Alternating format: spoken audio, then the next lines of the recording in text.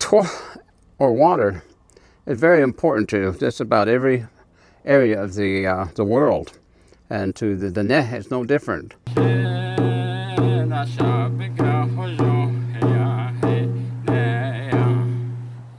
Among the oral history of our people, we have stories of the Diné when they first came into the area that became known as Diné.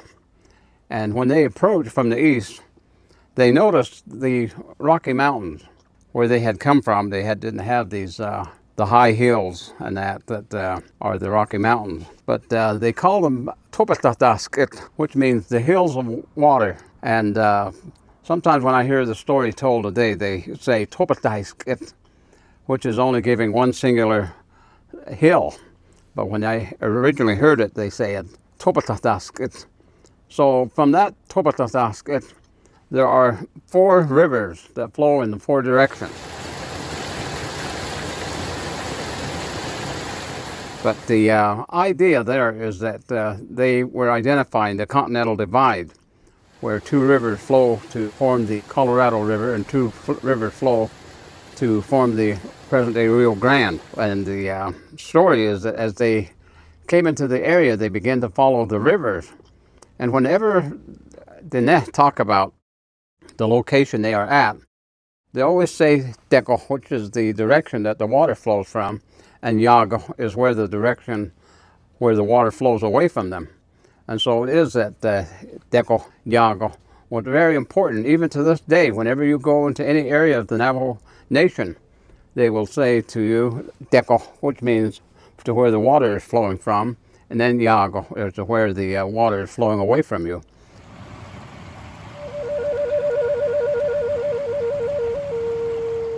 The Diné, when they came into the area, it is always necessary to understand that all of the people that they encountered when they came into this area is that people lived near a source of water everywhere. Down in the bottom of the canyons, there were hundreds of settlements of different people, and they farmed the land area down in the river bottom. And I have relatives here that lived here, and they lived down in the canyons along the river, and they harvested all kinds of food stuff. And they lived there for several generations. And so until finally the rivers and that were being dammed, and the conservation projects and that, and they had to move out from those places that they had occupied for generations. But the other thing too is that even today, when you look at the Diné, the clan system, the clans, for example, I'm Todichini, which means I am of the Bitterwater people. But there are people they call Bipatoni, which is the Deer Springs, and other clans in that have names, Tochan or some other names, you know, the near water. And all of these different clan families, there's about maybe 20 of them that have names in that refer to water. And the early settlements in that of native people, all of them were near water source, and a good water source. So when you actually look out in the desert and the dry high plateau area here, the people wonder, how did these native people live and occupy these areas? There's nothing that they see, but there's really a lot of areas in that used to have an abundance of water. You look at the present-day Tuba City, Tonanestiza is what it is called, and all of that area was farmed area because there were so many different flowing water in various directions, and it covered a large area. And so it was a web of small streams all over the place, so they called it Tonanestiza. The other area is over in Kayenta, which is the correct pronunciation is Kayente, is the name of it. And that area also had lots of water in that they were able to farm the area, and a lot of water was available. And the stories of the areas in that had water available for all of the many people that would occupy that particular portion of land. But there's also in modern times, when I say modern times, I would be referring to the latter part of 1930 and the early 1940s, where the government began to build dams on these rivers. And specifically here in this area, you know, we have the Glen Canyon Dam, and down further below we have the Boulder Dam. And then even further down there are some other smaller dams than that on the Colorado.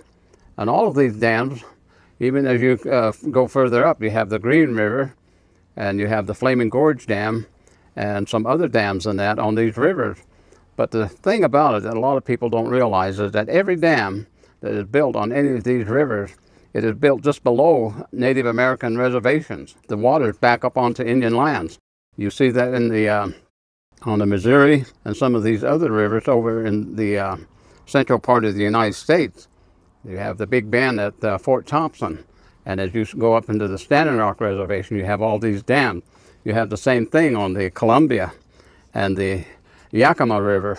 All these dams back up onto Indian lands. And I don't know if it's intentional or not, but that's the way it is.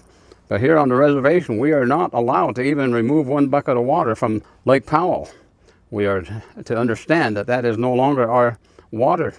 But the old people say half of the river was originally ours as it flowed through here. And they're still very much concerned about the lack of water that we can get from the Colorado. And so the idea that water is very important to our people.